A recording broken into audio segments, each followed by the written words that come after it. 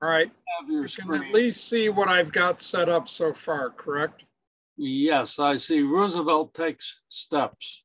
Yes. And unfortunately, from the standpoint of this share, I have to do it according to a different kind of matrix.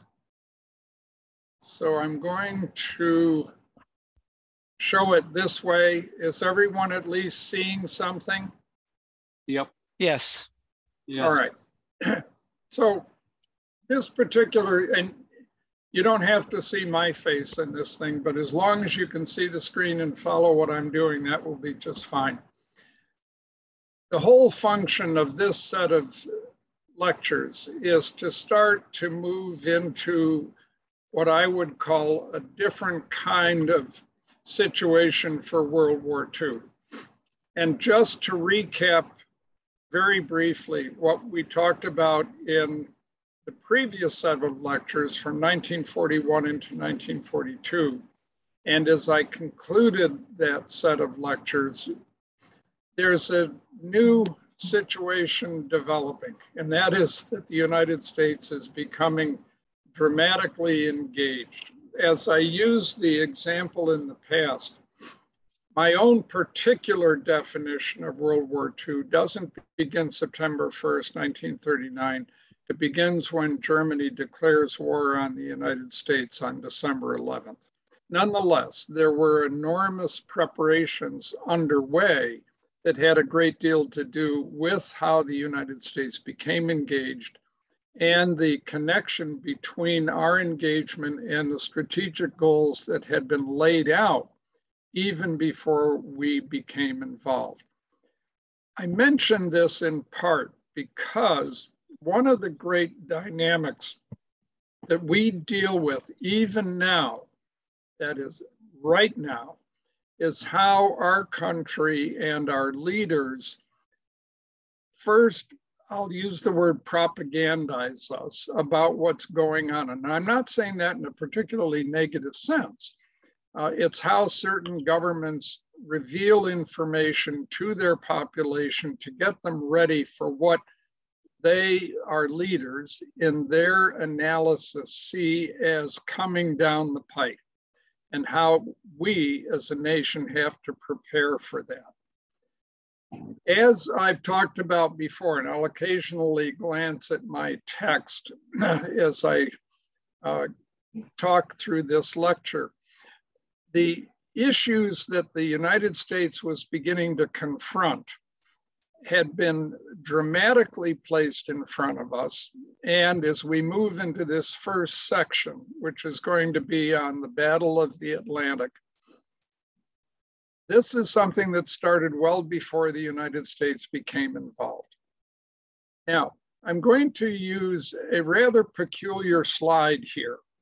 And you'll see that what this says as text is tracking of 6 different wolf packs in Voyageurs National Park. And you'll see how these different packs engage with each other, but they define their borders.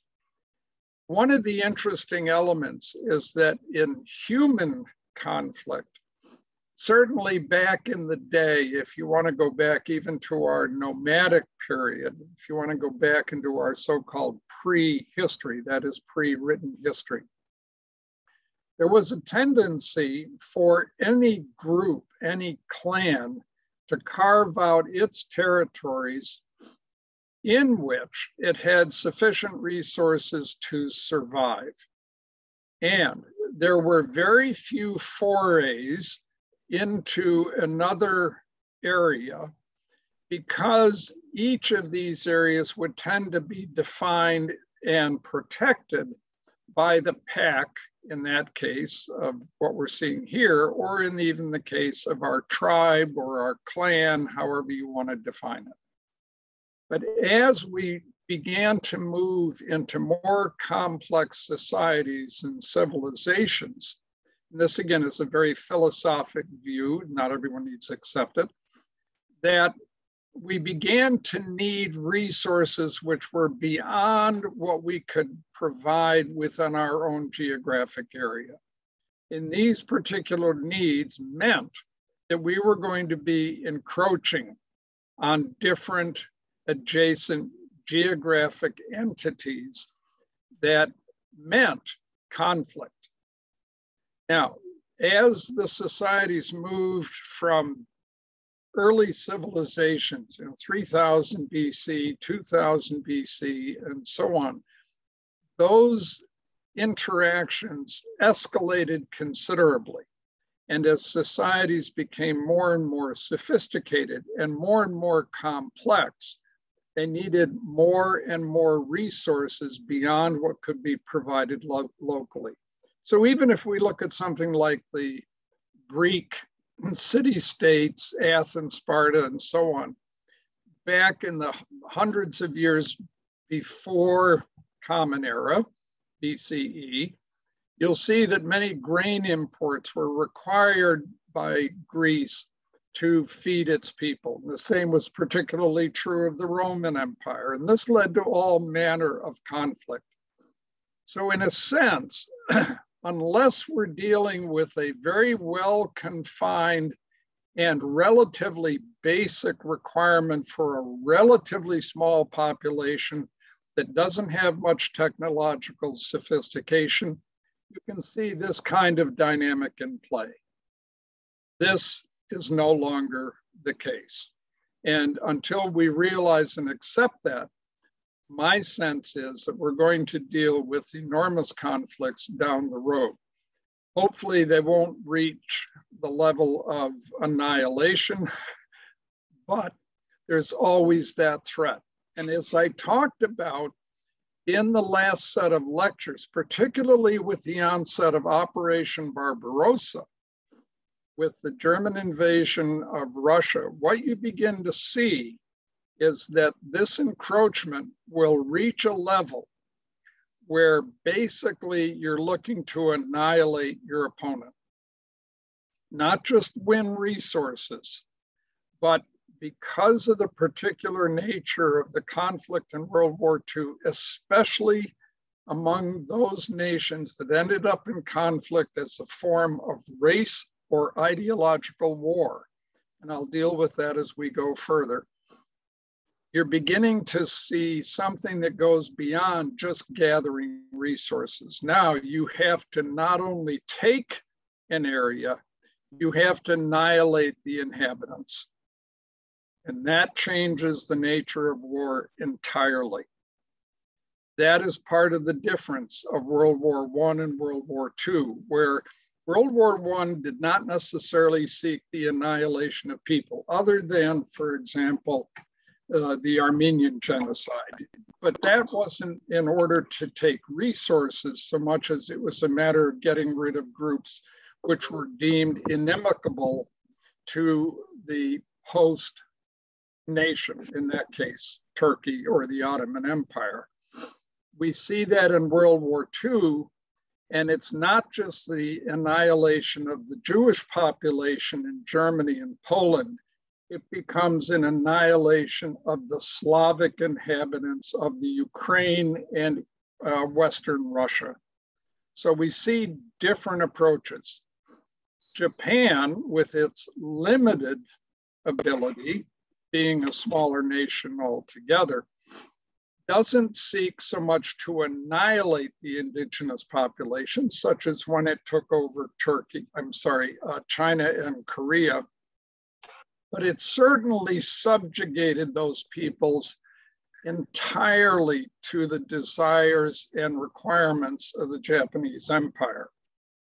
So we're dealing in a way with a very existential crisis when we're dealing with World War II. And as a result of that existential crisis, it truly becomes a totalitarian war. Everybody at this particular time is now engaged, and everybody, literally everybody, becomes a participant, which means both a target and an aggressor. So we have to keep that in mind, because the whole dynamic has changed very, very dramatically in World War II compared to what had preceded it. even in ancient times, there was less a sense of annihilating the inhabitants than it was of simply securing the resources, perhaps at the expense of the indigenous population. But it was relatively rare, in spite of some of the things we read about today with genocide of the Native Americans and so on and so forth. It was rarely ever the intent to annihilate a population. World War II takes on a different context.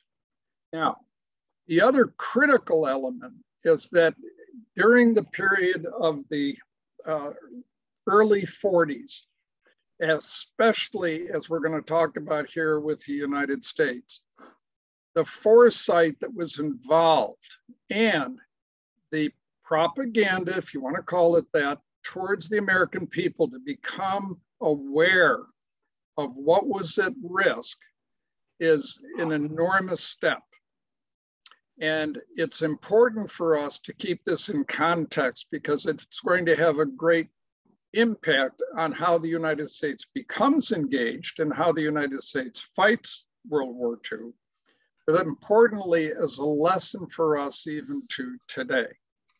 So that's my philosophic and propaganda for the beginning of this lecture. I covered some of this before, but I want to hit it again because, frankly, I don't know how much any of us remember about this kind of stuff.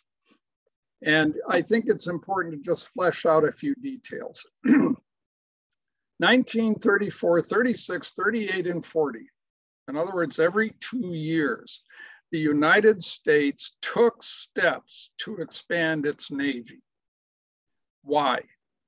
Because the major threat that was being seen wasn't so much Germany until you hit 1939-40, as it was in dealing with the Empire of Japan. Because of Japan's involvement in China in the 30s and the treatment of the native population particularly, raised the ire not only of the Roosevelt administration, but it raised the ire of the American people. We as a people, frankly, don't like to see other people simply slaughtered and stand aside and not find that objectionable. It wasn't as though we feared Japan necessarily attacking us, but we were beginning to see movement by Japan and its treatment of the indigenous people over whom it ruled through the conquests it achieved, that this was going to become not so much an existential threat to the United States, but certainly a moral and in many ways a political and economic one. When Japan decided it no longer was going to adhere to the ratios established by the London Treaty, the 5-5-3 ratio, for example, and then walked out of the United Nations as well, basically the gauntlet was thrown down to us. How are we going to respond? Were we going to respond? Why would we respond? How would the American people support naval expansion, which clearly at this point was to be directed against Japan? And these were important steps to galvanize the American people. One of the things that we see in this period of time, and I'm going to just bring up a couple of simple points about these expansions, was this. It was incremental almost until war broke out in Europe.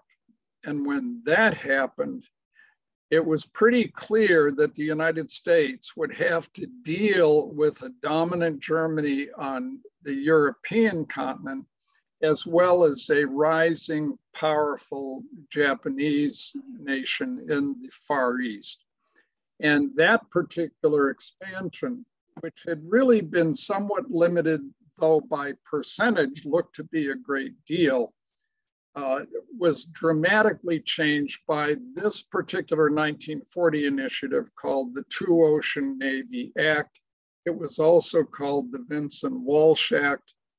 And it called for, and I'm looking at my text here, a 70% increase in naval tonnage, allocated at that time what was an enormous amount of money, $8.55 billion.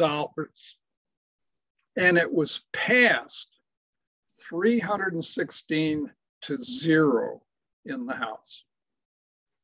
Now we think about that particular unanimity in view of what was being seen as an extraordinary danger to the United States, and how in 1940 we were willing to move ahead with this. It's an extraordinary achievement. And I'm going to just mention one other thing that goes along with it. We were to build 18 aircraft carriers and 15,000 planes. Now, clearly, given the cost of the most modern American aircraft carrier at $13 billion, and it's now becoming operational for the first time with a full air complement. The numbers of dollars becomes hard to translate. But the point is that if you look at the GDP at the time and you look at the government budget, this represents a huge chunk of change. So by comparison, it's rather hard, but I think the most recent government budget proposal was something like $7 trillion, which is a number that's just hard to fathom at all. But this wasn't the end of it, not at all. The Neutrality Patrol of 1939 drew a line in the Atlantic at 40 degrees west longitude, except as you approached the South American coast, where the line was drawn further east at 20 degrees. And the reason has to do with the geography of the area. This Neutrality Patrol basically said that if any of the European belligerents' warships showed up in the western part, that is to the west of the line drawn, that it would become known generally. Well, of course, this had a major effect on Germany rather than on Britain, even though British warships might be present in an area due to the connection with Canada. We weren't necessarily going to publish it as prominently and let Germany know where these British ships were. So we use this as a subterfuge, if you will, to try to impact Germany's approach and aggressiveness, at the same time bolster without being too much in front of the population to support Britain. Now, the next step in destroyers for bases also was taking place well before the United States became engaged.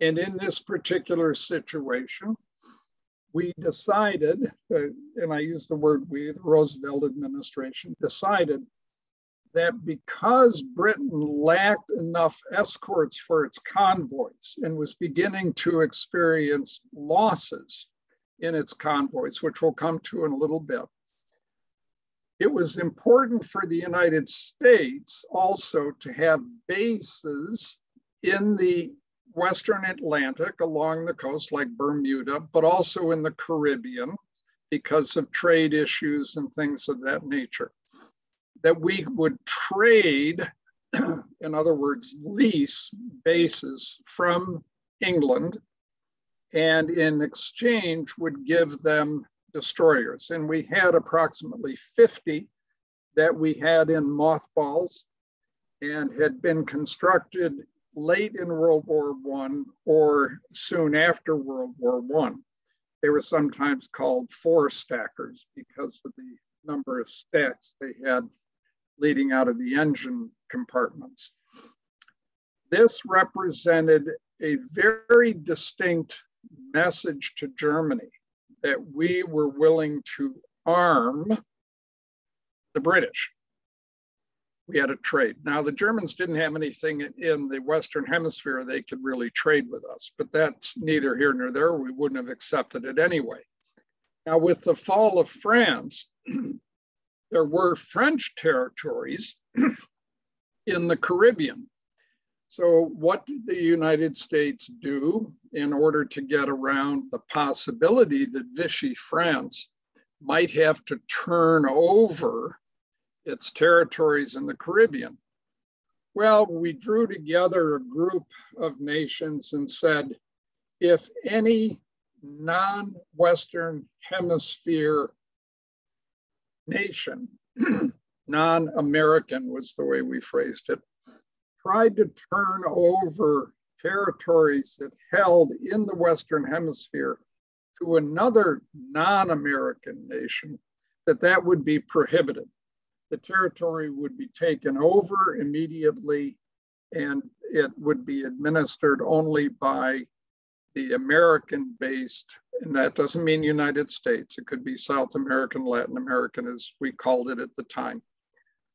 It could be managed by any of those nations. Well, clearly that meant we were telling Germany, you're not going to be able to establish bases in the Western Hemisphere. So again, we took a particular step couched in certain legalese that would not necessarily be a direct challenge to Germany, but it would be a sufficient indication you're not going to get what you want here.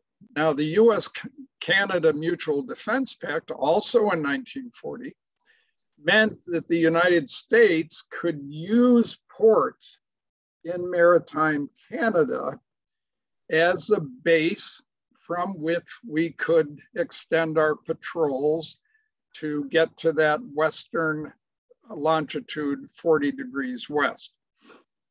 Again, a slap in the face at Germany, but at the same time couched in such a way that Germany really wasn't willing to challenge us on that. The Selective Service Act, also in 1940. And just look at all of these different things that happened in 1940 within a relatively short period of time, therefore.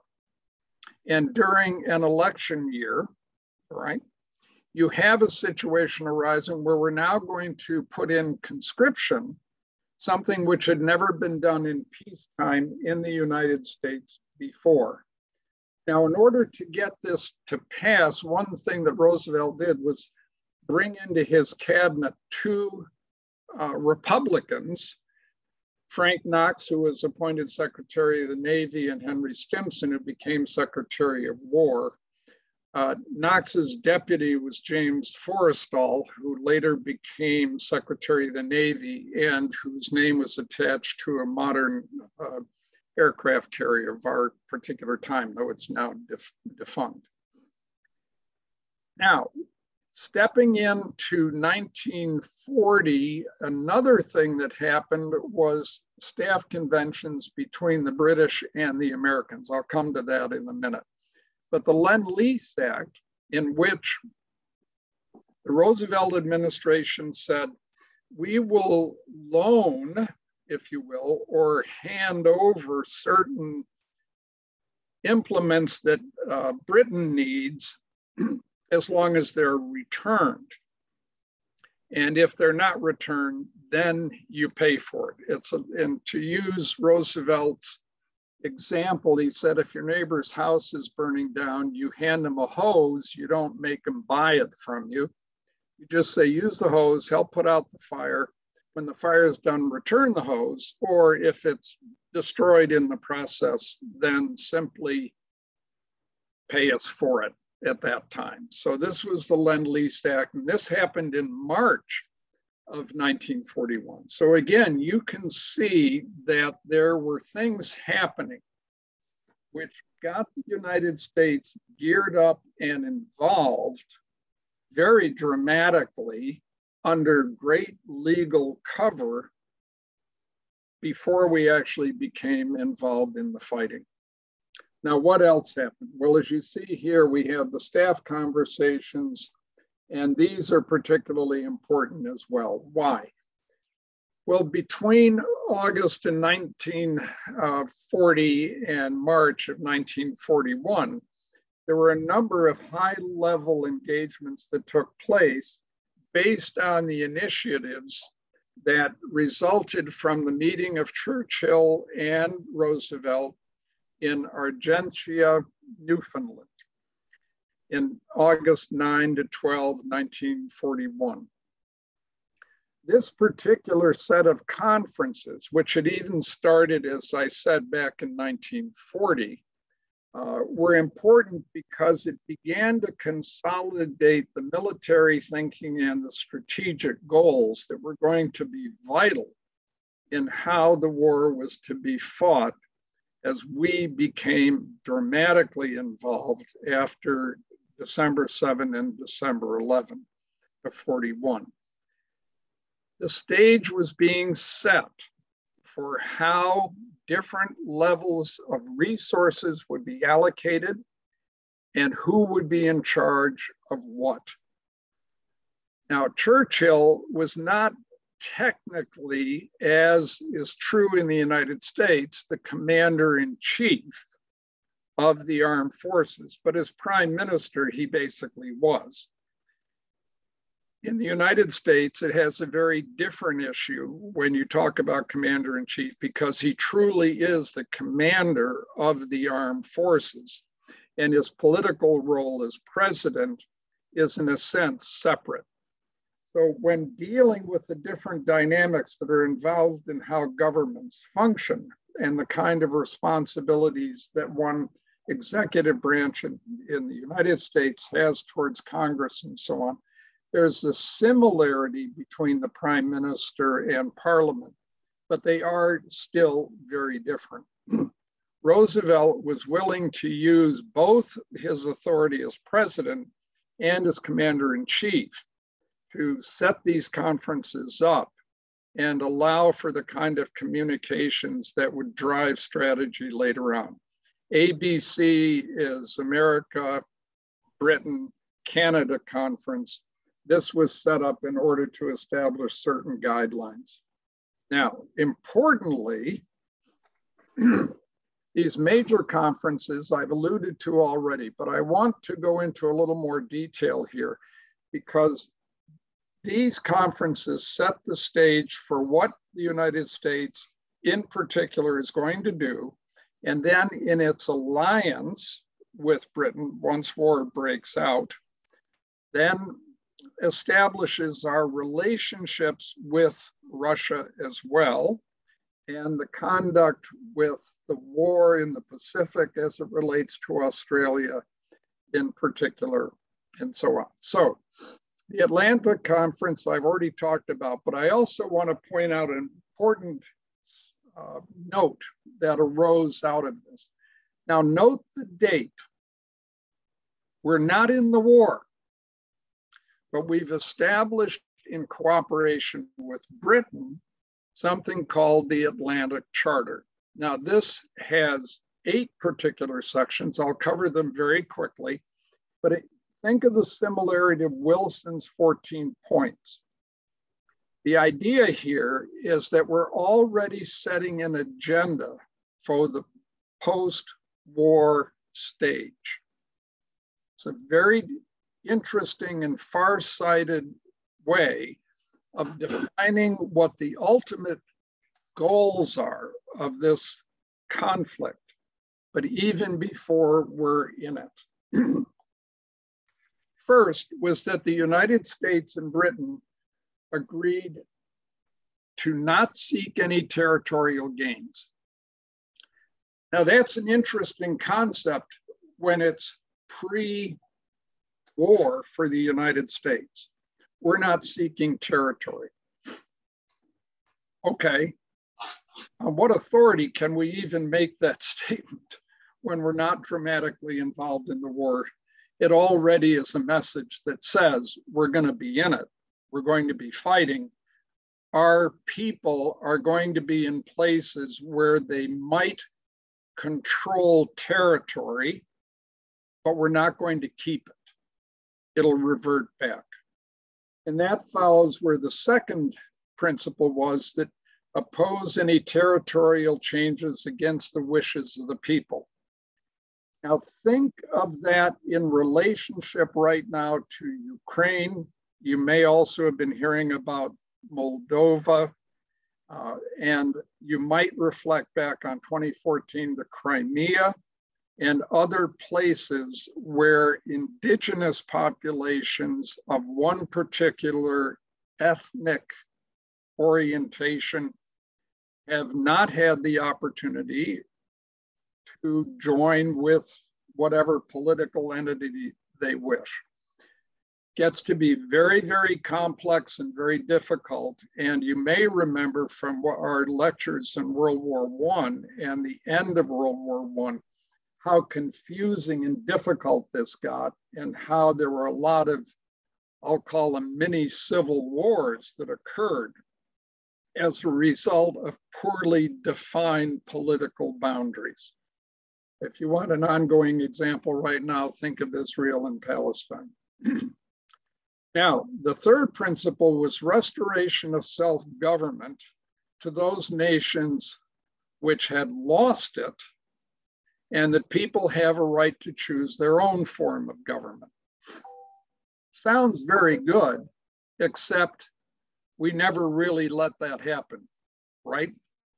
Indeed, the ideological conflict that was a central feature of this particular war as it applied especially to Europe, and that means from Portugal to the Ural Mountains, is how there was not an allowance. Indeed, there was great conflict over what forms of government would be established when the war concluded. So very nice, except in a way it turned out to be impractical. The fourth and fifth sections dealt with access to raw material, easing of trade restrictions, economic prosperity. Again, all very nice, all very, congenial to our normal way of thinking until you start delving into details. What does it mean to ensure economic prosperity? Where? Whose? To what degree is one nation to give up something to another nation for its prosperity? And that gets into the weeds, which we're dealing with every single day of every year, not just in World War II. And it bears a lot of what I said in the very beginning about how these 6 wolf packs didn't engage with each other except very limited on the border. That's no longer the reality of the world. But it's going to have great implications, not only into how the war is fought, but how the peace is fought. And we need to keep that in mind. That's why I bring this up. Freedom of the seas. Well, most of us right now will recognize that that's under enormous threat, depending upon which side you like to look at. I've emphasized in these previous lectures about China's aggressiveness in the South China Sea and its first and second island chain, and how this is to diminish the freedom of the seas according to international law. So these are elements which the United States and Britain generally have always mentioned, but freedom of the seas is something that's in contest right now. And 8, again, one of these great things, countries will abandon the use of force. Again, very nice, but when have we seen that happen? The answer is never.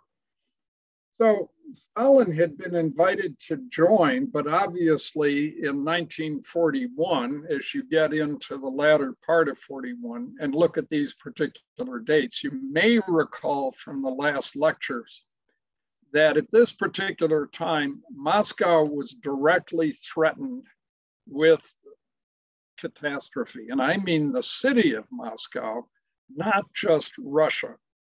And I use the word Russia as an abbreviation for the Soviet Union throughout all these lectures. The Russian losses, with Germany literally approaching the front door, were enormous, and it was hardly possible for Stalin to leave his country and come for a particular conference.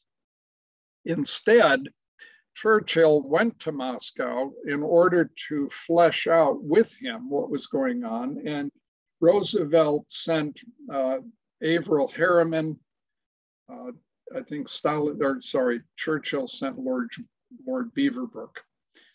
And what they agreed to was a support for Russian assistance, a little bit like the Lend-Lease. Remember, this is before the United States is involved. What are we going to agree to? Britain and the United States agreed to send the Soviet Union 400 aircraft, 500 tanks, 10,000 trucks a month, in addition to other supplies. Now think of that. That's 6,000 tanks a year. It's 5,000 aircraft. And it's 120,000 trucks a year.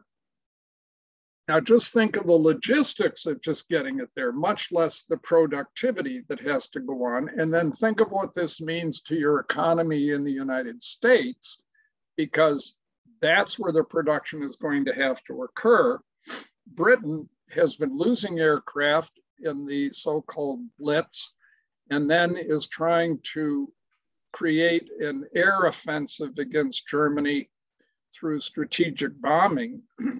And their need for resources is enormous. Plus, Britain is fighting in North Africa and needs support there beyond what they can produce themselves. So this is all going to come primarily from us. And then you have to think about how is it going to get to Russia in the first place? And we'll talk a little bit about that, but it's not just through convoys in the Atlantic. The first Washington conference that you see here is after the war has been declared against the United States. And in this, what it really did was reaffirm that we were going to fight Germany to defeat her first, that we would create what we call a strategic defense. Didn't mean we weren't going to do some real fighting, but a strategic defense in the Pacific. The second Washington Conference, which developed later in 42, excuse me, was to determine the issue of a so-called second front.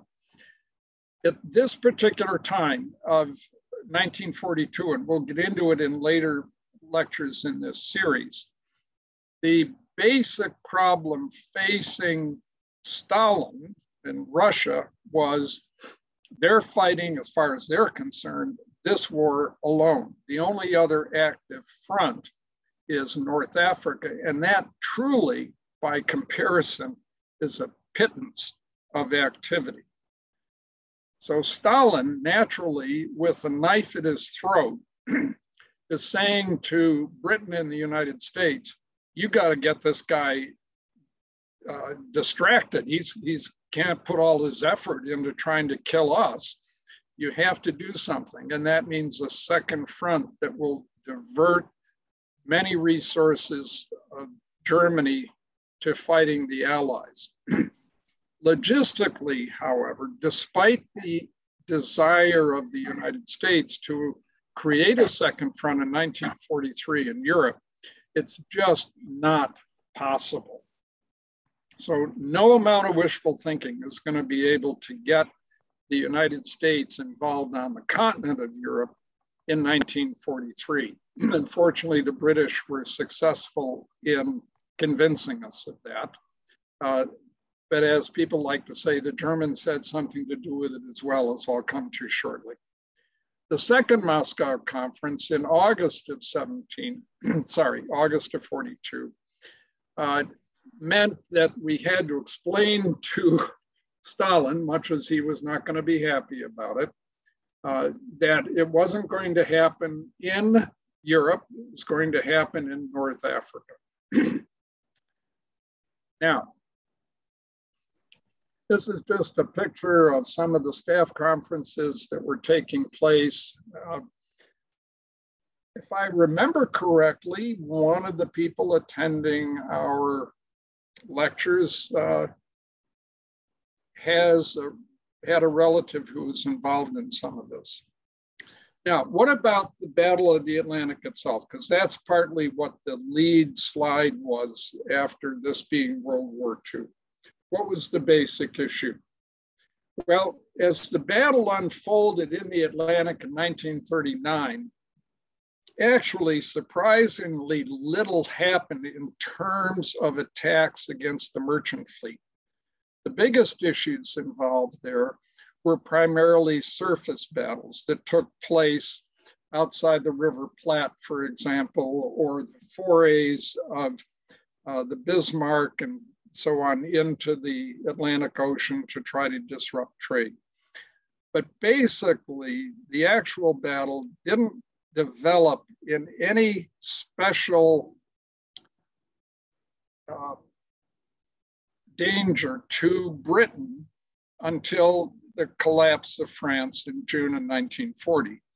After that, the German submarine force could now be based on the coast of France rather than have to traverse the Channel or the North Sea to get out to the Atlantic.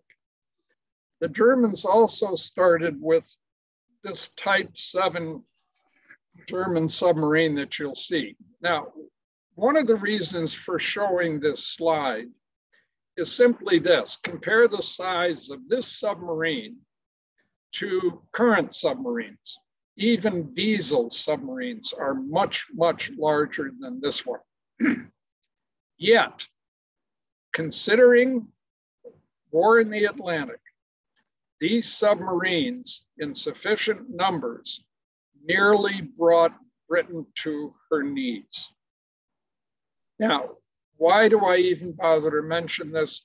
Because while the German submarine fleet did improve through the years of the war, the primary workhorse of submarine warfare was this particular submarine. Certainly not impressive to look at, but when you consider the damage it did, it's really pretty remarkable. Submarine fleets these days are nowhere near this number. The Type 9 was a bigger submarine. It had more capacity. It had a bigger deck gun. The numbers weren't as great as they were for the Type 7, but this plus the 7 were the ones that contributed most to the destruction of the merchant fleet. I showed this because although the numbers over here total built will seem to be different from the numbers that are seen on the preceding slides, for those of you who are capturing that information, it has to do with commissions that was actually, some were built, weren't ready to be put out to sea, and so on and so forth. Some of these with very long ranges were actually used to send resources to Japan. So they had less impact on actual fighting. Others were used as supply submarines. They would meet up, they were called milch cows. They would meet up in the Atlantic with submarines that had expended their torpedoes or were running out of fuel or food, would supply them. Then the milch cow would return back to base, avoiding any Allied ships, while the crew of the submarine that was replenished could continue to fight. But even then, time on one of those tiny submarines for more than a couple of months could be emotionally draining. Additionally, the power of the torpedo was quite impressive. And the important part here to recognize is that oftentimes the amount of damage, and we'll see this in the Pacific conflict, that a warship could take before it went down was considerably greater than a transport. Even so, transports occasionally could survive a torpedo hit. They weren't necessarily gone with that. But it would create an opportunity with a damaged ship to have to leave the convoy, or the convoy would have to slow down and remain a target for a much greater period of time. So when you had a damaged transport, even if it wasn't sunk, the submarine could now find it, and instead of using a torpedo on it, might surface and use its deck gun to put it down. What we see here are the various areas of operation that took place in the major portions of the Battle of the Atlantic, and that's between really 1939 and 1943, after which much of the German submarine fleet was under great pressure and reduced the numbers of areas in which they could operate with some relative degree of safety. But the purpose to showing this slide is that there were gaps in coverage from the Allied side. And for example, this huge central portion of the Atlantic was not covered at all by aircraft. It was only later in the war that Allied aircraft could cover the entirety of the gap between North America and England. And of course, it was necessary to try to route the ships through areas where those gaps were relatively small, so that at least the exposure without knowing where the submarines were was limited. On the other hand, the Germans knew a great deal about the capacity for coverage from air bases and adjusted their locations of their submarines accordingly. So they would try very hard when the gap was very large to concentrate where the major routes for convoys were thought to exist. And as that area was covered more and more by aircraft, then they would shift to these more narrowed segments and try to pick off merchants there. I also bring this slide because I want to show the routes that were used to try to get supplies to Russia, at least in terms of the Atlantic, and the importance of the supply routes coming around Africa when the Mediterranean was nearly cut off from a supply route, but the importance of having a supply route through the Mediterranean once the British basically could control the Mediterranean theater. When the United States entered the war, despite the preparations that you saw and I discussed earlier, what you'll notice is that in 1942, German submarines moved to the American coasts and the Caribbean area. And as you'll see from some of the slides I'll show you, they were so successful, they called it the second happy time, because it meant targets were plentiful and they could accomplish a great deal by being there. A little bit in the weeds, but I want you to just reflect mostly on what you're seeing in this slide up here. So Germany initiates warfare. This is September 339 to April 9 of 40.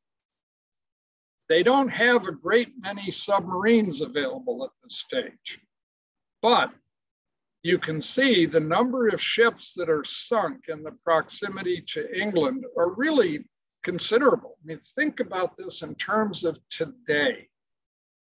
If we were to learn, and of course there's this difference, that one of our oil tankers, 50,000 tons, 100,000 tons for some of the great big ones, is sunk, think of what that meant. what that would mean to us today. Well, think of adding up a whole bunch of these ships as being comparable to that. You get an idea of what it means to a nation when it can't get its energy supplies or food or the other resources that it needs in order to sustain itself in this kind of conflict. So this just gives you a dramatic view of the location in which the submarines function. This slide gives you more of a sense of the losses. So 1939, right, the total 421,000 tons sunk, monthly average there. 1940, you go from 421,000 to over 2 million tons. Now think of the impact. This is gross tonnage, all right? Not what they were carrying. This has to do with the weight of the ship. So think of, in addition to this, the thousands of tons of contents that are lost and what this means in terms of sustaining a nation. As we go from April of 40 to March of 41, you'll begin to see the expansion that the Germans were able to cover. And this is partly due to the introduction of the Type 9 submarine that I showed you earlier. They can range further afield, they can be out there longer, and they can begin to intercept those trade routes that I showed you on an earlier slide, coming up the west coast of Africa, the expansion all around England. So they're almost closing off the Iceland and Greenland gap. And this is areas that are not covered well by aircraft, though of course, close to England, aircraft are there. But they're beginning to shift away.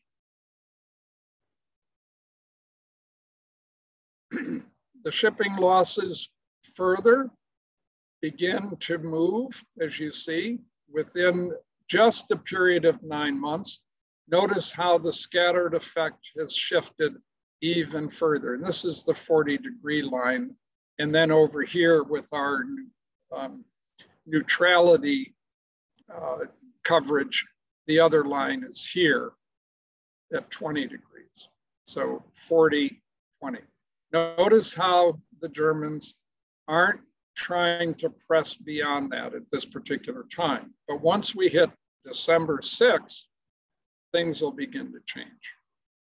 41, about 2 million tons lost, similar to what was lost in 1940. But this cumulative loss of over 4, now getting to 4.5, nearly 5 million tons totally sunk in the beginning, from the beginning of the war to now, puts an enormous strain on shipbuilding, as well as on the deficiencies that England is facing in getting supplies.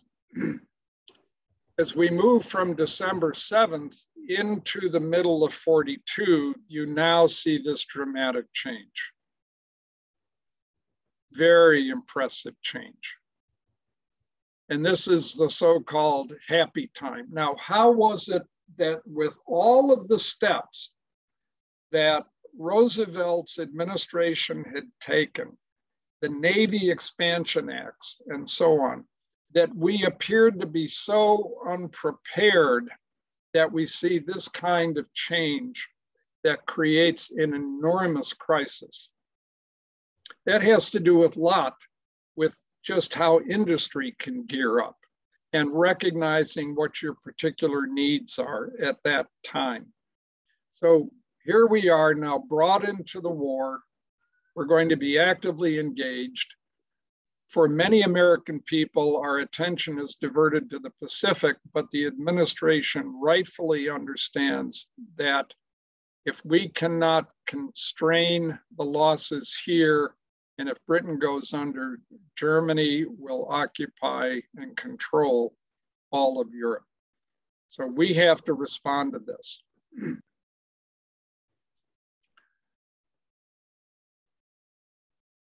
Ship losses Look at the year total.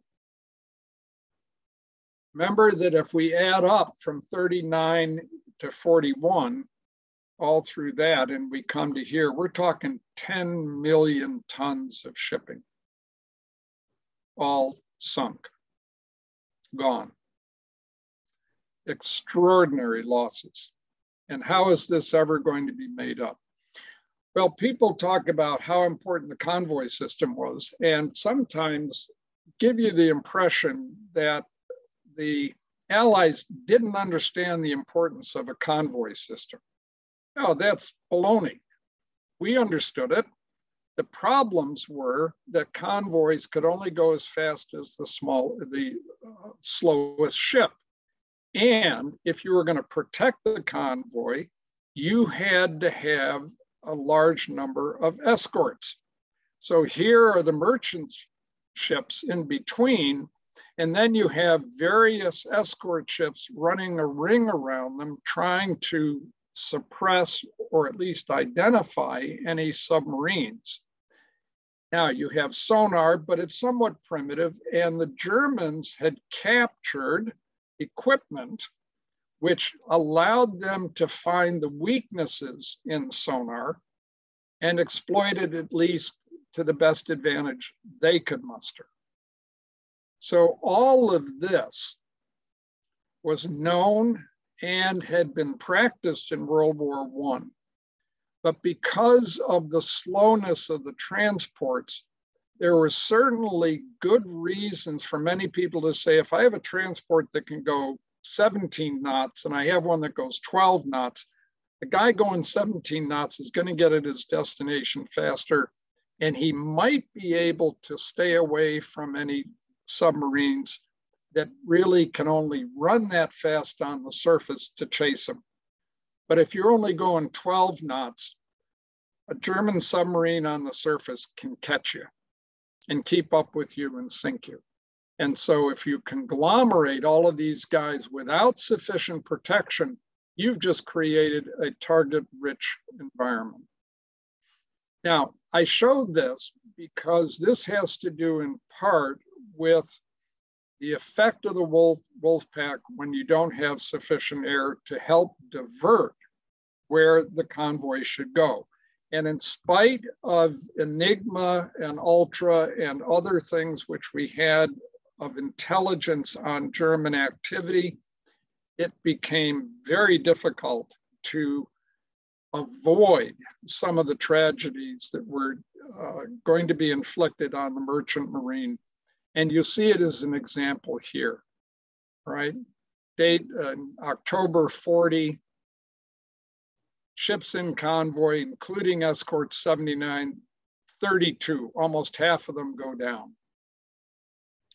PQ-17, which I'm going to show you a little bit later, 11 U-boats participating. It says ships sunk 16. That's actually wrong. It was more like 24. So this was so bad. This includes escorts. There were 35 merchant ships, 24 were sunk. Churchill was so upset that he suspended convoys to Russia for a period of time.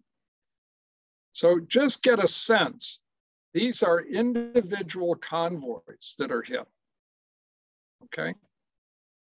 And notice how the Germans were able to muster a large number of submarines into an attack on a convoy. This was called the Wolfpack system. Now, PQ-17, some of you may have heard about. This was a convoy that was coming from Britain and was to send supplies to Russia, and it had to go through the reaches of Norway, which, remember, was occupied by the Germans, and had to contend with the ice pack that would force them in depending upon the time of year. So July, not too bad, but when you get into the later months of the year, the ice pack is going to force this down even to a narrower segment. Fortunately for many of the convoys, the weather up here was notoriously bad, overcast, rough seas, and so on. But in this particular situation, July 42, the convoy is detected by German aircraft. They begin to attack. A German surface fleet comes out, and there are submarines in the area. How does this impact things? When you're under attack by surface units, the convoy is supposed to scatter because that spreads the flock out, if you will. And it makes it harder for the surface ships to take down a number of transports relatively easily. Aircraft, well, your defense might be better if you're consolidated into a convoy where you can put up more anti-aircraft fire and maybe protect yourselves a little bit more. Submarines, similarly. In this case, there were some terrible communication problems that occurred, and the British escorts actually abandoned the convoy and scattered it. And unfortunately, that led to a disaster. Now, shore-based aircraft, this again, don't worry, you're not going to be tested on it. It's just to show a sort of comparison of what the technology really meant and how the technology influenced how the war was going to be fought, and in particular, how this also affected protection of convoys.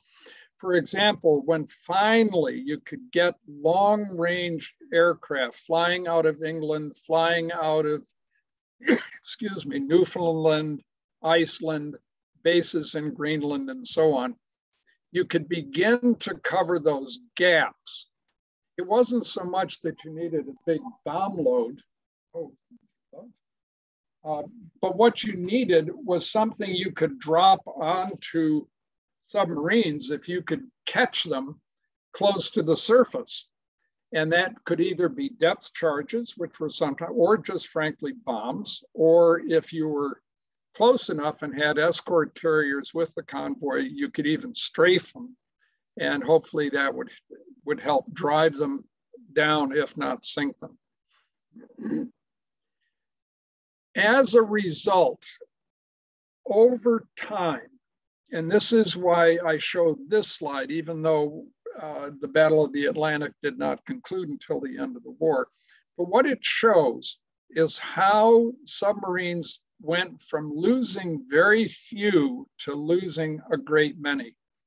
And among the various sea services in the German Navy, being in a U-boat was not something that promoted your survival to the end of the war.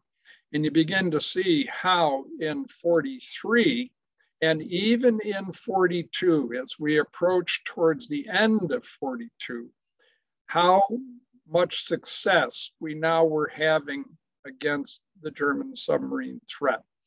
So one of the first victories that we began to experience as the Allies fighting in World War II was this. But there was another triumph which was to occur. And we're almost to the end of this section, and then we'll take a break.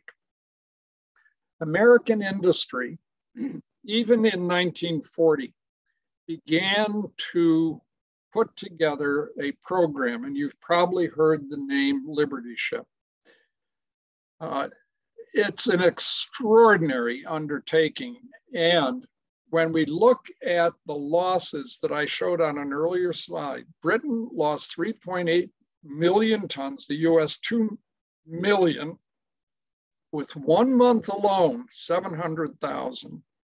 Yet, American shipbuilding primarily, the British as well, produced nearly 5 million tons. Not quite enough to offset these losses. And we were on the negative curve for a good while, and that was an enormous threat to the conduct of the war. But what I want to show you is this. US merchant fleet grew from 8.7 to 41 million greater than all nations combined.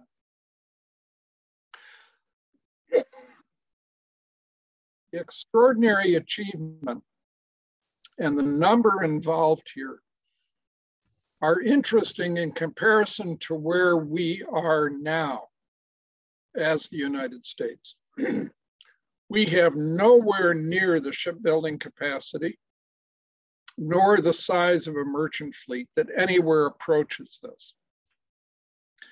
Most of our merchant fleet is either mothballed because we don't have crews to run it, or it's too expensive, so we have what we call reflagging, where ships are registered with a different nation rather than with the United States. As a result of that, requirements for various safety features and equipment and things of that sort are limited. And it means it's cheaper to run the ship and to achieve a profit than was the case if you were an American flagged ship. You may also, in recent times, have heard about the Jones Act, where certain goods had to be carried by American ships and things of that nature.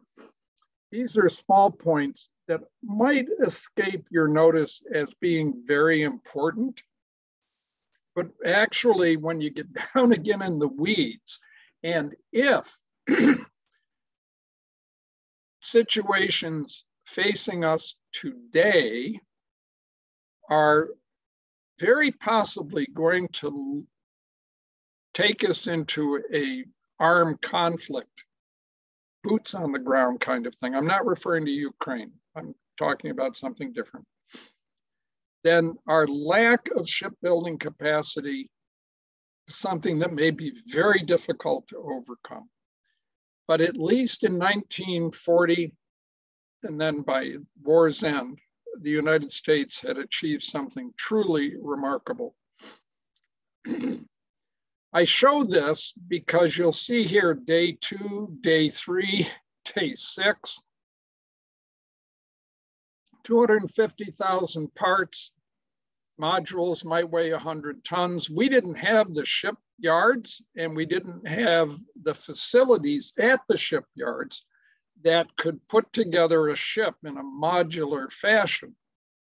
But within a short period of time, we were able to do that. And it truly was extraordinary. So look at the days. This is day 2, day 3, day 6, day 10. You'll see another set of photographs in a minute. But I also want you to notice this.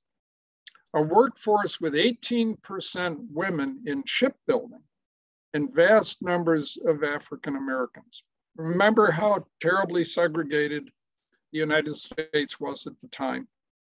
The armed forces were segregated at the time, largely due to Woodrow Wilson, because prior to Woodrow Wilson, there had been much higher levels of integration. But this was not the case in 1940-41.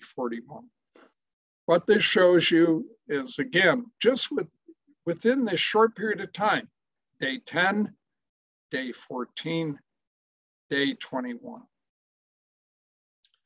Notice here, highest proportion of any service in terms of killed.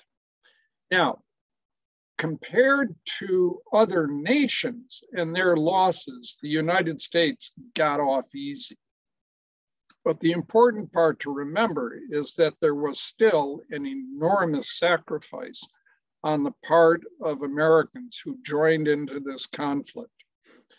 And the achievement that occurred in building Liberty ships, aside from all the others that were going to be built, all the warships, all the carriers, all the transports that were going to be used in the Pacific and to conduct the various invasions of North Africa, Sicily, southern France, and ultimately Normandy, the invasion of Okinawa, and so on. It's just unfathomable that we were able to do this. But I want to also point out one other thing. It wasn't until 1986 merchant Marines were permitted to obtain the GI Bill and other veterans benefits. I have no idea why that was the case, but that's the way it was. So let's take a break and I will answer questions. I see that there are at least 3 on chat. And if anyone needs oh, okay. That's more to Tom than to anything else. If anyone has any questions, comments, criticisms, different viewpoints, just weigh in. Let's have fun doing all this. Dory, I see your hand is up. My question, it is indeed extraordinary that the US was able to ramp up and churn out so much material. Did the factories run 24/7? Eventually, many did, particularly armaments and shipyards. But again, there's a certain level at which resources had to be allocated. So some factories, particularly towards consumer goods, the availability of tires and things of that sort were very limited. Thank you. You bet. I have a question. I have a statement, I guess. Sure, go ahead, Mary Jo. My father was in a convoy going to Europe. And back when I was younger, I watched, there was a documentary led by Sir Laurence Olivier. I think it was The World at War. And I happened to be at their house and I said to him, weren't you frightened going over across the North Atlantic in November in a convoy? And he said, no, I was 18 years old. If I went up, we would look for them and it would be much more fun than being in the middle. He says, I liked being on the outside ship. So that was his reaction to it as a comical aside. That was the way he looked at it. Right, I hear you. And indeed, there's another thing which you've just hinted at, perhaps unintentionally. But when we talk about people preparing for the last war, or the war, is fought by the gray-haired gentlemen who've never seen conflict or sitting comfortably in their smoking chairs and eating caviar. It takes an enormous sort of frame of mind, as well as an enormous amount of physical energy to be even a merchant marine. I mean, you think of how rough the North Atlantic could be, and then how bitterly cold. There are pictures of ice caking the superstructures of ships and quite literally threatening, because they made them top heavy, of them turning over. So young men had to get out there in the bitter cold and chop away ice, climbing up onto, various poles and posts and knocking it away so their ship wouldn't sink. Yeah, I find it hard to imagine being able to do that in a rough sea. I mean, I get seasick on a lake. he was sick. He said he was sick all the time. He said he could never eat lamb after that because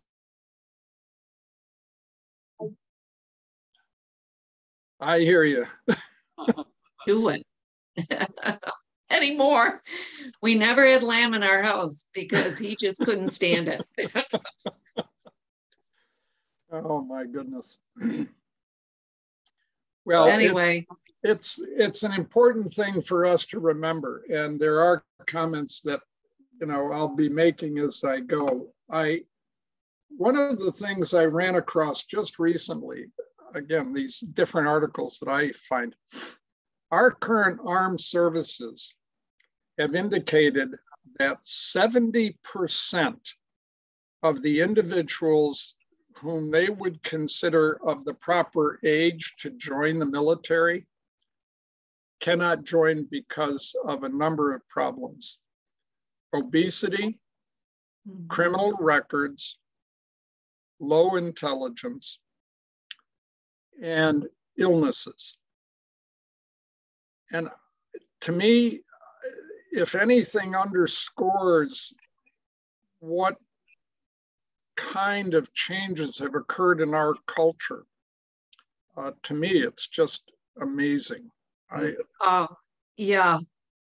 I think back to the Civil War time where they all you needed to have were 2 front teeth. So you could bite off the cartridge, and the rest of it. And of course, we can have excuses for all of this. And it's not a blame either. Everybody thinks the current generation's a disaster. But when you have numbers like that thrown in front of you by the military and what they're talking about, what they've done in situations is lower the physical standards, then you think to yourself, well, how's that going to play out in reality? Well, people say, listen, I can sit behind a desk and I can run a drone from, the comfort of my home, if you will, and drop a bomb on somebody in Afghanistan. And I don't need to be fit to do that. And you think, okay, up to a point, I can kind of understand that. But going along with physical fitness is a form of mental fitness. And there's something lacking when you're in that situation. Now, for those of us who've just gotten older, we can appreciate that, yeah, we've gotten a bit lazier, we got more aches and pains, we're just not, going to do certain things. But here's another example, and then I'll get back to our lectures in a bit after we have people back from their bathroom breaks. In New York, and I think this was for the NYPD, but I could be wrong. It could be a different police district somewhere else. Is they got rid of the requirement to run 1.5 miles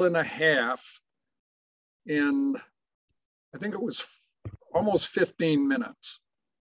So if you think that's a 10-minute mile, which is not a lot to ask of a 20-year-old. Right. They got rid of it because they found people couldn't do it. That was one thing. But the second part was, and this was a comment by the police chief, none of our officers chase a suspect for 1.5 miles. And you think to yourself, that isn't the point. The point is conditioning. The point is being physically fit. So even if you have to run 100 yards and you get them, you're more physically fit if you've had to run further. You got more energy by the time you get on top of the guy and put him down.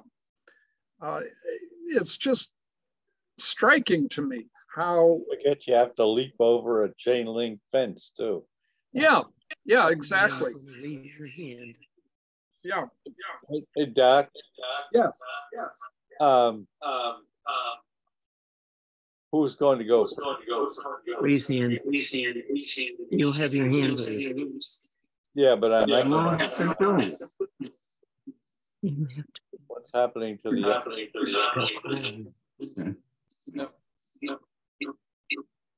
Okay, Bob. Oh wait. Whoa. Bob Pompey has his hand up. Michael? Yeah. Go ahead, Bob. Hold on a minute. Where's the sound?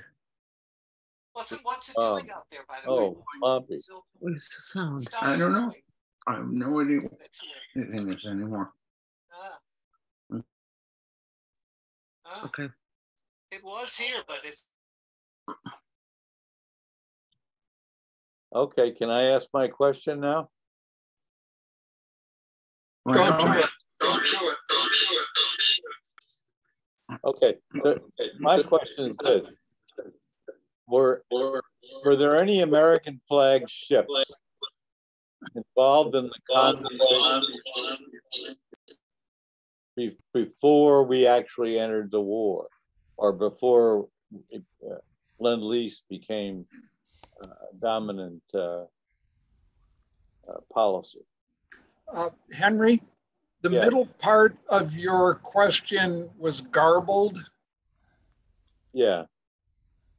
Let me try it this way. Is that better? All right. Were there any American flag ships or American ships involved in the convoys that shipped goods to Europe before we got involved, before 1941? The answer is yes, but it was not in a formal escort. It was more a matter that we would say, well, we're just patrolling, and there happens to be a convoy somewhere nearby. And if it had been to the west of the 40 west longitude line, then we would be sure to alert the convoy and say, gee, you know, there's somewhere over here a German submarine. Maybe you guys should know that. Okay. Now But that led. I didn't mean the escorts. I was thinking more of the merchant ships themselves, so that if we lost a merchant ship that, over the 40-degree line or anywhere along the line, or you know, either side of the line, wouldn't that be a casus belli? It would, in a sense, except let me rephrase my answer. I know of no specific incident. I know that the Reuben James, or I think there were some other American ships that were fired upon by the Germans, but I don't know of any merchant ships, because the basis of Lend-Lease was you have to come and get it, and then you can take it back, but not American flag ships. Money to be made by the owners of the ships to get involved in that, I would think. And well, that would drive up your insurance rates considerably. Well, yeah, that's true. And the Germans did indicate, as they had in World War I, that if you entered certain places around England, then you were in violation of some particular law they were basing their actions on, and said you could become a target. It wasn't unrestricted warfare the way it was defined in World War I, where they said we can take down anybody anytime. But they were walking, as we were, a very fine line to try to prevent, from the German standpoint, pushing the United States into war. But one of the reasons offered by Hitler in December 11th was that the United States is already in it. You know, there's nothing different. Now we're just going to remove the legal barriers and we'll sink whomever we wish. Yeah. If he hadn't done that, then it would have been a casus belli, just as you were saying. Do you want to start your question? Sure. Karen, Yeah, Bob's got a question. ask away. Michael, maybe they don't have to chase them from a mile and a half, but sometimes you have to go up 5 flights of stairs. You got it. So You got it. conditioning is just not on the flat. It just makes you understand, as you already do, Bob, that some of the excuses that were offered by people who are in positions of authority just don't make sense. And you kind of wonder, I can't help but ask myself, do you think I'm that much of an idiot? I just, it's insulting. If you say we don't need it because they're physically fit after a mile that they do in 15 minutes. Well, I could challenge that, but don't pretend that because they're not going to chase somebody a mile and a half, you know, that's the issue. You hit it right on the head. You go up 5 flights of stairs. Right. They shoot him first. Okay. People, I know it's getting on, and I'm sorry for appearing to drag this out, but I think as I at least try to justify what I do, my intent is to not just explore some of the nuances that are going on, some of the achievements, some of the mistakes that occur during this conflict, but to bring home to us that what I'm talking about is not far removed from the kinds of situations we are encountering literally today, and the kinds of conversations that are going on, which are of enormous importance and will have a great deal to do with what happens to this nation, what happens globally within the next few years.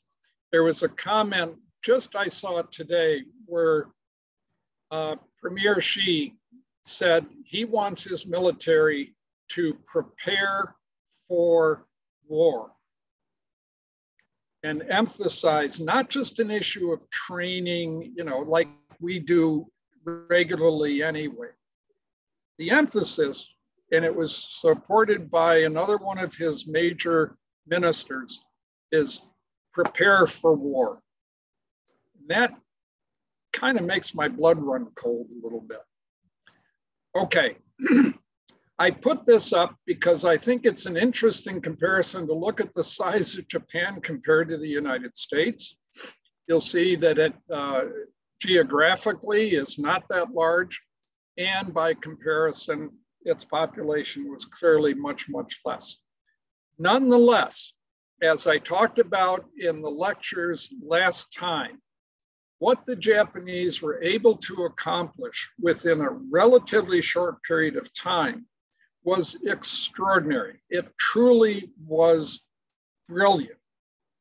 And we had underestimated the capacity of Japan to do what it did.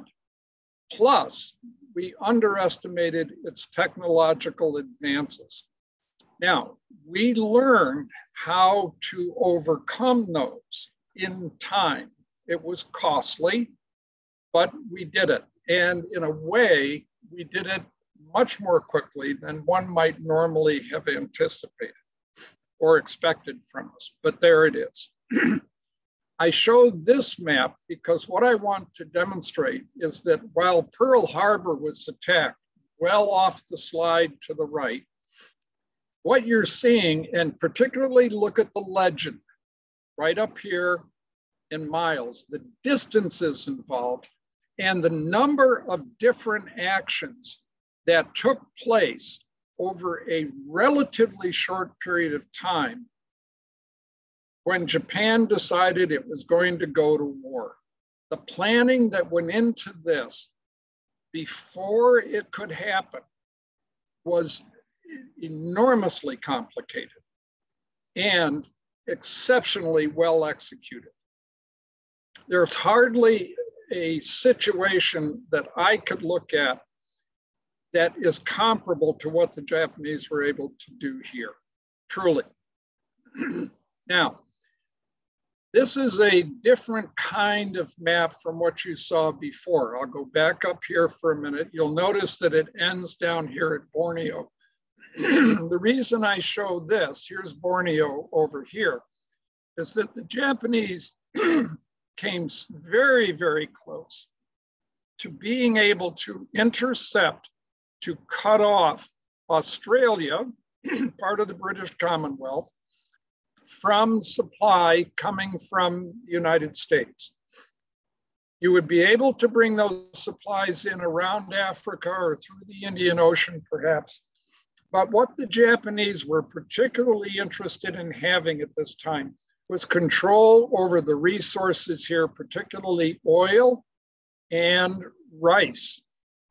Turns out Burma, Myanmar, here's Burma up here, was the world's greatest exporter of rice in 1940.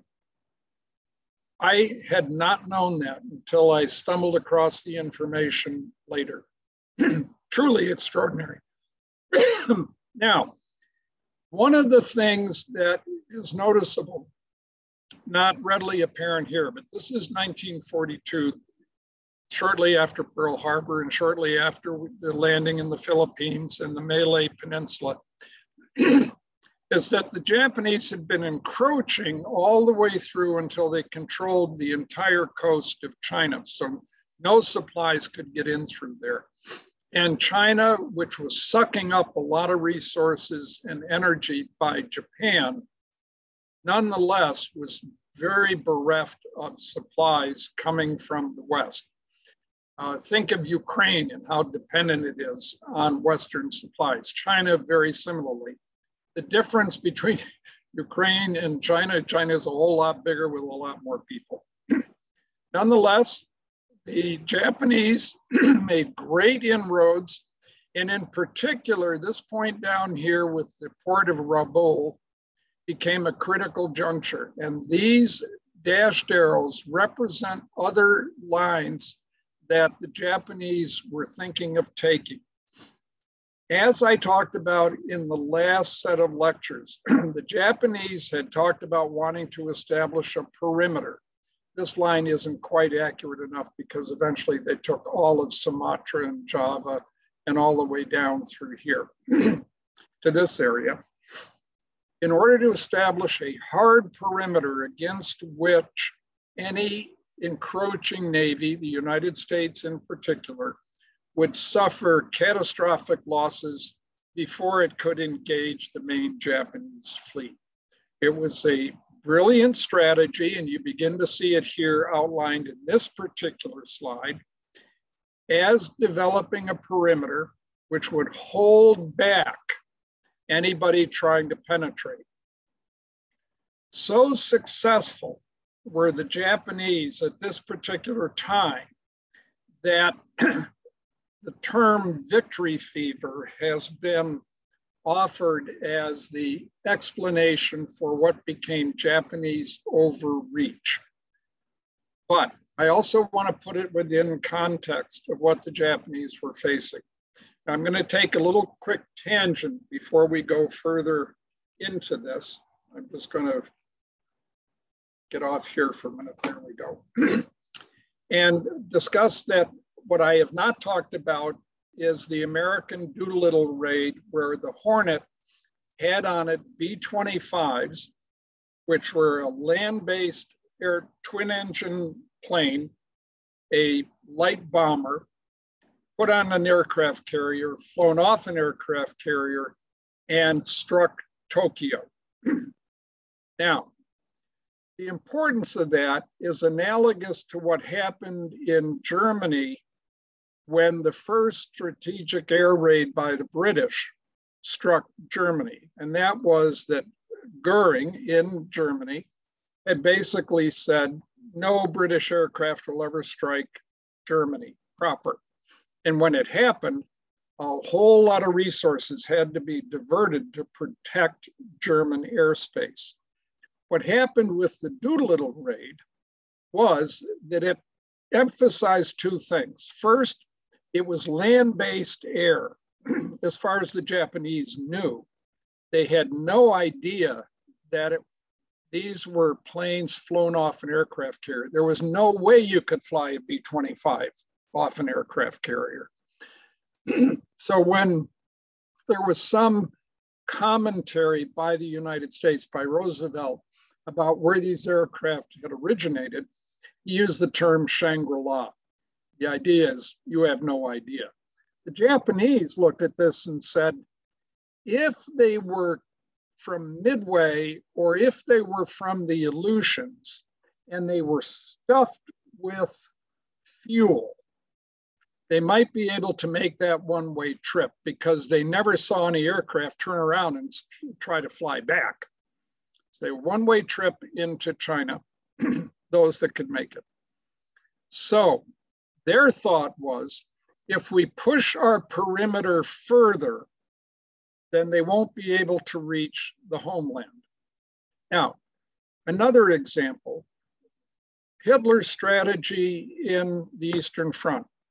I want to push the Russians back far enough that their bombers cannot attack Germany proper, German industry, or the Romanian oil fields at Ploesti. I need that protection. So here, Japanese overreach is based on less a sense of victory fever, perhaps, and it's based upon a strategic issue of we need more distance. So that's what you see with this second line. Now, pushing further east from the Pacific, and you notice there's a relative dearth of islands northwest of Hawaii that can be used as air bases, Midway being the most prominent. And if you look at the geography of Midway, it's really a small island. So if you concrete the whole thing to create an airfield, you still have very limited numbers of aircraft you can base there. But if you have longer range bombers, you might be able to penetrate Japanese airspace and attack the homeland. So taking Midway, that could be useful. What about the Aleutians? Well, the weather up there is a disaster. Even if you had an occasional aircraft based up in the Aleutians that you could use to attack the Japanese homeland, it's going to be a nuisance. It's not going to be a real danger. However, if we want, as was this other goal, not just to take Midway, but we want to bring the American carriers that exist in the Pacific into battle on terms favorable to us, then if we attack into the Aleutians at some point, we may draw those carriers out, have them out of position. We take Midway and we base planes on Midway, which gives us an additional aircraft carrier, one that is unsinkable. Fine. What else? Notice the perimeter extends down here. The Solomon Island chain, the New Hebrides, New Caledonia, Noumea, which have bases that are actually pretty sizable and can support a decent sized fleet. Up at Rabaul, the main fleet base other than Truk, which is even further west, means that if you can get into this area and control it, then supplies that are coming across the South Pacific can be interdicted, and you can prevent strategic bombing from the coast of Australia from going up and hitting oil fields in the Malay region or intercepting transport ships that are crossing into that area as well, south of Borneo and so on. So the push to the south represents a logical support to push back even further. And when you've been so successful as the Japanese were here, it's made a great degree of strategic sense to push further. Now, the first step was to control the area on New Guinea, which was going to allow for a closer coverage of the area that involved the east coast of Australia. And the Solomon Island chain that you're seeing here with that particular island, Guadalcanal, being an important initial sideshow. The more important one was this guy over here, Port Moresby, on the southern coast of Papua New Guinea, and also putting a place here at Milne Bay, which isn't shown on this map just yet. But if you can put bases along the north coast and then control Port Moresby and have that, you can interdict much of the east coast of Australia. The initial move down the Solomons was almost an afterthought. Let's get some control down here so we now know what's going on in this part of the Pacific region. And eventually, if we're fortunate, we can push all the way down into the New Hebrides and interdict the Allied forces, the American Navy particularly. So what happens? In May of 1942, much of the territory that Japan wanted to control was controlled. They had it pretty much solidly in their hand. There might be a few bands fighting here and there, but by and large, they'd accomplished their main strategic goal. But the attack in April against the homeland stimulated them to go a bit further. And here's the idea. Here's Port Moresby, right? Here's the northeast coast of Australia, and here's the Solomon Island chain. As was typical for the Japanese, they developed complex plans in order to achieve a particular goal. Now, this sometimes has been challenged as creating too many different groups that have to interact in a very close schedule, and it's too easy for it to fall apart. In part, that answer is yes, but in part, the answer has to do with how do you organize an invasion. And remember that the Japanese had already demonstrated that the kind of planning they could do, which allowed them to take over all those areas that I showed in this previous slide here, right? They had reason to be confident with the way they planned. It had been enormously successful. So what was to happen? The idea was that there would be an invasion fleet with a surface group that would help cover it and protect it and bombard. And they would sail around the tip of Papua New Guinea. They would put some troops perhaps at Milne Bay, which is right there at that tip. But more importantly, they would capture Port Moresby.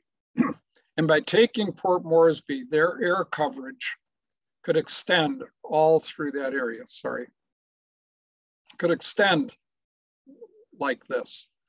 In addition, they planned to put just a seaplane base initially at Tulagi, which is across the Sea Lark Channel from Guadalcanal. They would take over some of the British holdings there from when the British held the Solomons, and they would set up a seaplane base because their seaplanes could range quite far out. Here's Noumea, New Caledonia, New Hebrides, important parts that the US Navy was going to use. And by bringing a strike group down, which was their aircraft carriers, they could come down, and the Americans were thought to be sucked into this area of the Coral Sea, and they would be caught here. Because the Japanese would be coming from the east, even though the invasion was going to come from here, the Americans would be brought into this and they could be caught here, and there would be another surface group which could come down and damage or sink the American fleet.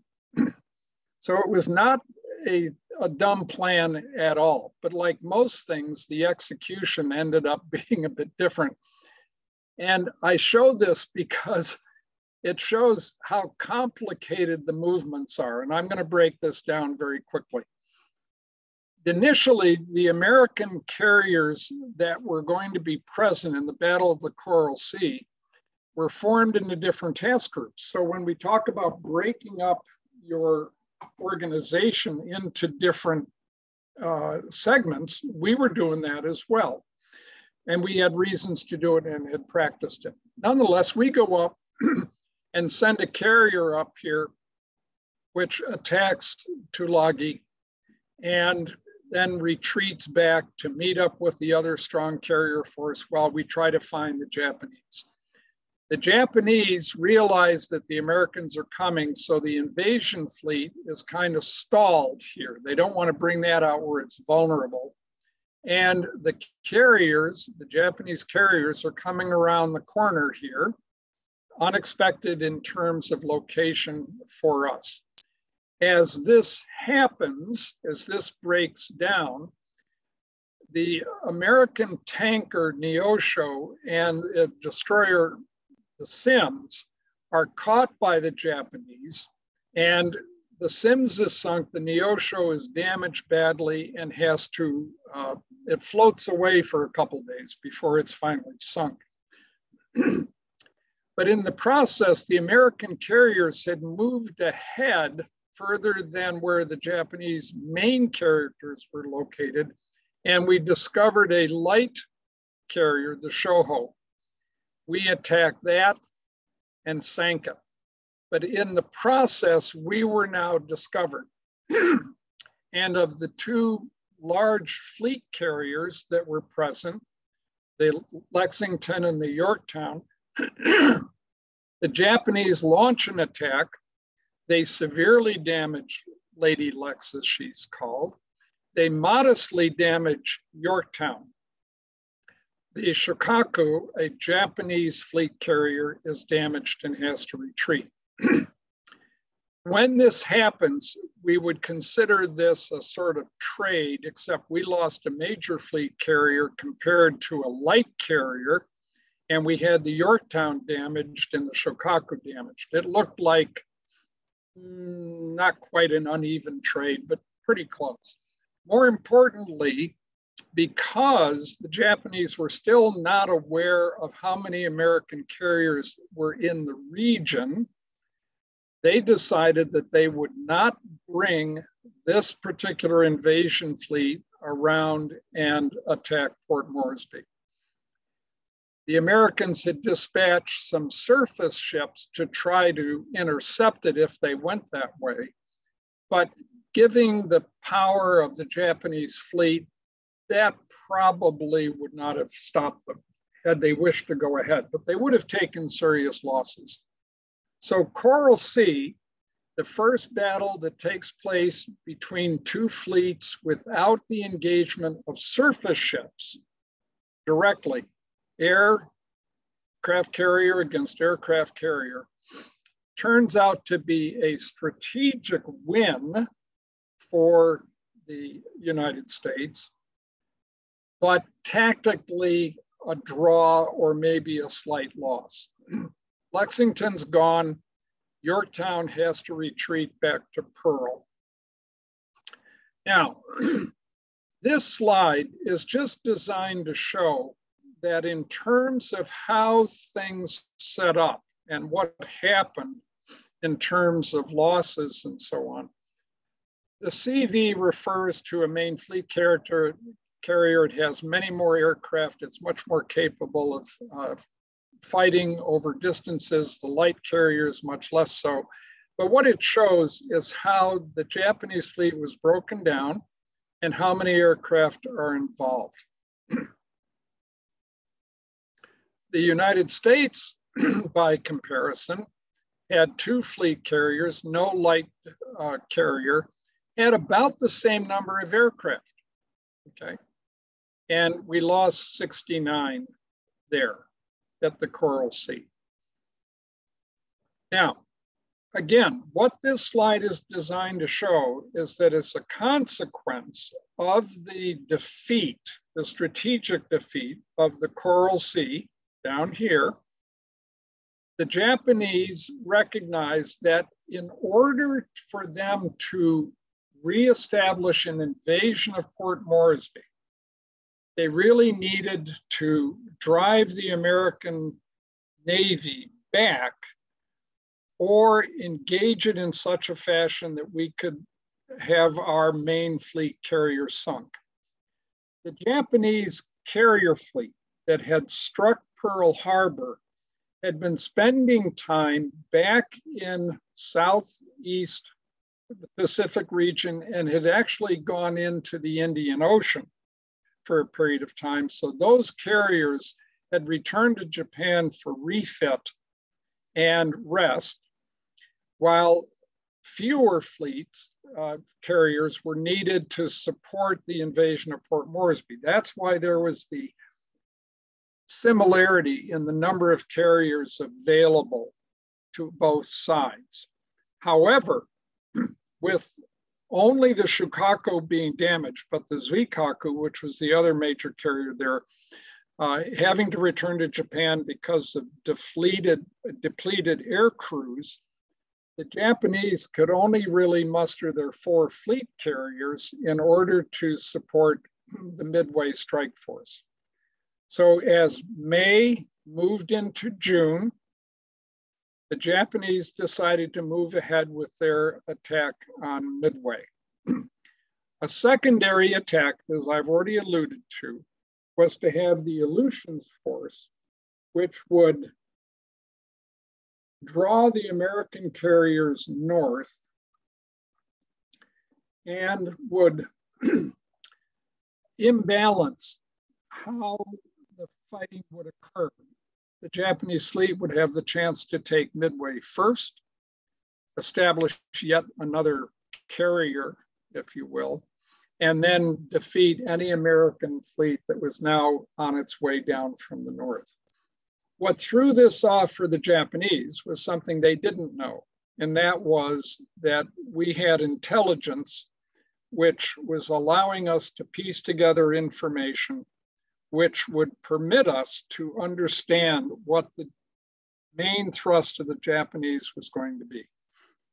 Now, I show this picture because, as we will find, aircraft carriers appear in one level to be vulnerable, but in another fashion are incredibly strong and powerful and resistant to damage. When the Yorktown returned to Pearl Harbor after Coral Sea, the initial estimates was it would take several weeks for the ship to be repaired and be combat ready. Nimitz, knowing what was coming towards Midway, said, "You've got 3 days." And indeed, the patch that was done was so remarkable that Yorktown was able to leave Pearl within that 3-day period, even though for part of her voyage back to the Western Pacific, she still had repair crews working at it. Some weaknesses could not be corrected in that period of time, and they likely played a role into what happened to Yorktown. But the Japanese had not realized that Yorktown would be present, and this was a surprise for them. As the Americans approached the area of Midway,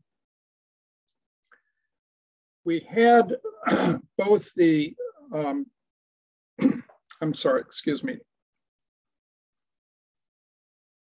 Just gotta get here, here we go.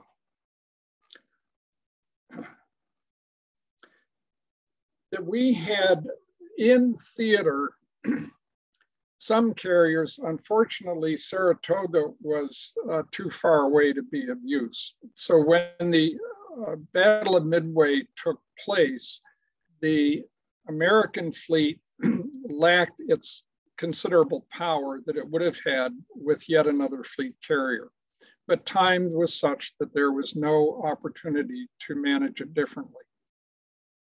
Similarly, Midway had been developed into a significant enough airbase that actually heavy bombers, B-17s, could be based on it. And this was, again, one of those extraordinary achievements that occurred within a relatively short period of time. An example of the ingenuity and aggressiveness with which, excuse me, things would happen. Now, the Japanese mustered 4 fleet carriers. And within this, they had a substantial impression that they had more aircraft available than did the United States. It turns out that the two sides were actually fairly well balanced in terms of the number of aircraft. So what was the other issue that mattered in the Battle of Midway?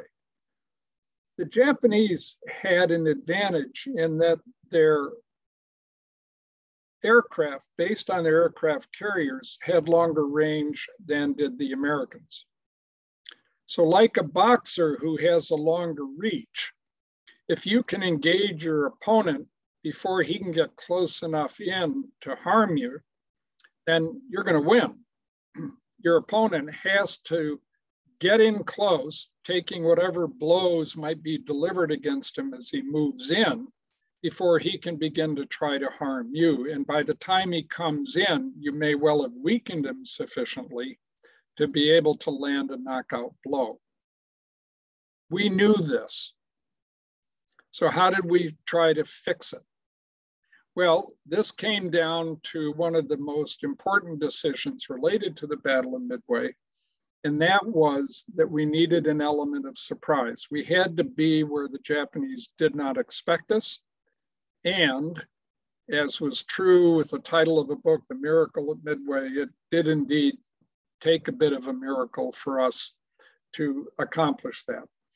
I'll read this very short section though, because I think what it does is reveal something important about the philosophy that governed the American fleet as Nimitz instructed Fletcher and Spruance, who were going to be in charge of the operation. In carrying out the task assigned, you will be governed by the principle of calculated risk, which you shall interpret to mean the avoidance of exposure of your force to attack by superior enemy forces without good prospect of inflicting, as a result of such exposure, greater damage on the enemy. Now, that sounds again like just sort of nonsense. You know, what does that mean in practicality? How are you really going to judge that? But one of the key elements that ties into the American way of war, as was true for many of the other nations, but with less degrees of flexibility, was that the commander on the spot was given the mission, here, inflict damage on the enemy without undue exposure. Spruance and Fletcher have to figure out what that means and how to do it.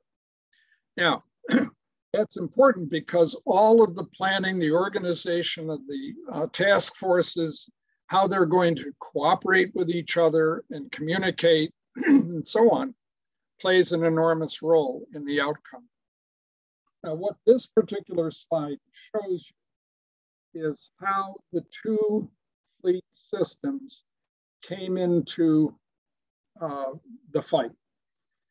Initially, the Midway planes identified the Japanese fleet and launched attacks against it.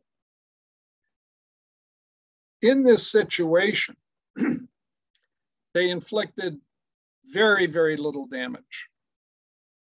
By comparison, the Japanese, at a fairly long distance from Midway, were able to launch aircraft which pummeled Midway, but being an island, couldn't be sunk. As a result, Nagumo, who was in charge of the main carrier fleet, he had been in charge at Pearl, decided, based on the information he had received and the lack of information on identification of any American carriers. Remember, the Aleutian attack was supposed to draw those American carriers north. With not finding anything initially, started to rearm his ships for another attack on Midway. They had suffered no damage from the Midway-based aircraft. But clearly, if you want to bring in an invasion fleet, which was actually coming from this direction, outside the scope of this particular photograph, you need to suppress or eliminate that kind of opposition. They had a sort of recollection of what had happened at Wake Island, a small island defended by a few Marines that shot up transports and actually drove them off the first time because they didn't have sufficient firepower at Wake to suppress the defense. Here, they were going to make sure they had plenty of firepower. So Nagumo starts to coordinate his carriers to launch another strike. He has sent out patrol aircraft, to try to find if there are any American ships in the region. And by pure happenstance, it turns out that the one Japanese plane which did find the American carriers had left its carrier about a half hour late and had run into some communication problems, so that the word identifying that there were American carriers in the vicinity was delayed in getting back to Nagumo. Now in this situation, he's beginning to think, what am I going to do now? He's in the process of rearming for a land attack. That means that he's not loading torpedoes and armor-piercing bombs on his main attack craft. He's got different waves of planes that have been flying combat air patrol over the fleet. They've been up there for a while. They're going to need to be refueled. They don't need to be rearmed because they haven't had to shoot at anybody. And then on top of the whole mess, an American submarine, the Nautilus, actually ends up almost in the middle of the Japanese fleet. And it fires off a couple of torpedoes, not getting any hit. But immediately that causes the Japanese aircraft carriers to begin to zigzag and move around in different ways to avoid the possibility of a torpedo strike, and to peel off some escorts to find that darn thing and see if they can't sink it. Well, while you're maneuvering to avoid a torpedo attack, you can't land aircraft. It takes moving into the wind at particular speed in order to launch aircraft, and somewhat analogous in terms of landing them. So there are several delays that begin to occur. And once that message returns back to Nagumo that American carriers have been sighted and are within striking distance, then he has a difficult choice to make. Do I send improperly armed aircraft against the American carriers, where the damage they'll likely inflict with high explosive bombs, no torpedoes, no armor piercing, is not likely to accomplish very much? Do I send them down to Midway, which no longer seems to represent a great threat because here's the threat? Or do I bring these aircraft on deck and start rearming and refueling so they can launch a strike against the carriers? The carriers are the danger. And as that happens, the Americans have managed to launch their own aircraft because they have found the fleet and they're ready for action already. Well, what happened was that the American aircraft initially trying to find the Japanese fleet don't find it. And due to the complexity of launching air operations, they end up launching piecemeal. Torpedo bombers are going ahead of the dive bombers. They end up going without fighter escort. And when they hit the Japanese fleet, they are crushed. Not a single hit is made, while nearly every single one of the aircraft is shot down, and most all of them are killed. In the initial attack from the Hornet, only one man survived, and he was eventually rescued by Catalina. So out of 41 planes launching torpedo attacks, only 6 returned.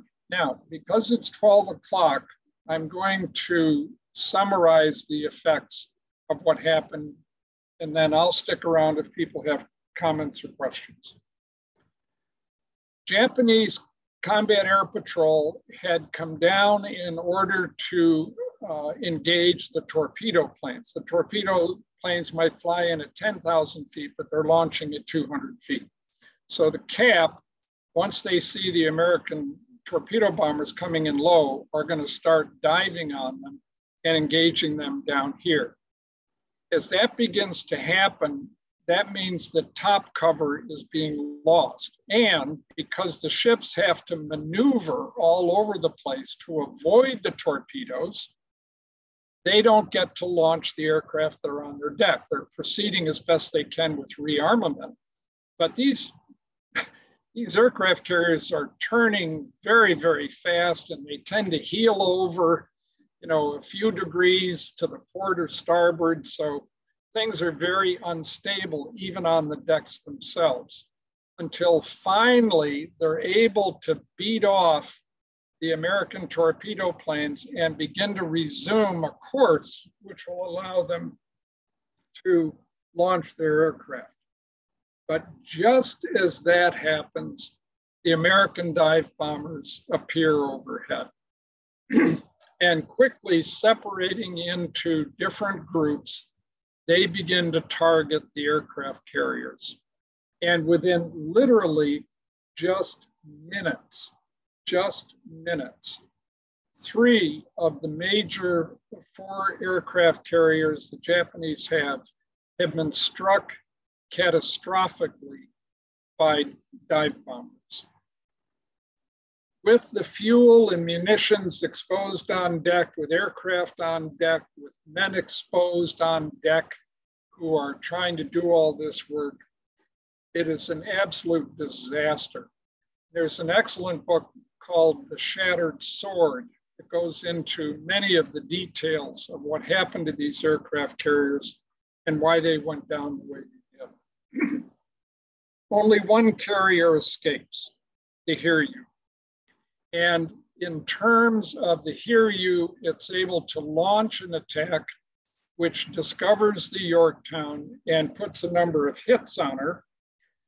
She's quite badly hurt. It looks as though she's going to sink. And it's thought at the time that, from the Japanese standpoint, that she indeed was sunk. As it turned out, damage control was so good that the Yorktown was brought back online and underway and looked as though she might survive. A second strike that comes from Hiryu finds the Yorktown, doesn't realize that it's the same ship, and finally puts some lethal hits on it. But in the interim, the Americans have launched against the Hiryu, and they strike it and they sink it. So the ultimate effect is that the Yorktown does go down eventually, but the Enterprise and the Hornet remain. Some of the Yorktown air crew that could not land on Yorktown land on the other 2 carriers. But for all the Japanese aircraft, there's no place to land.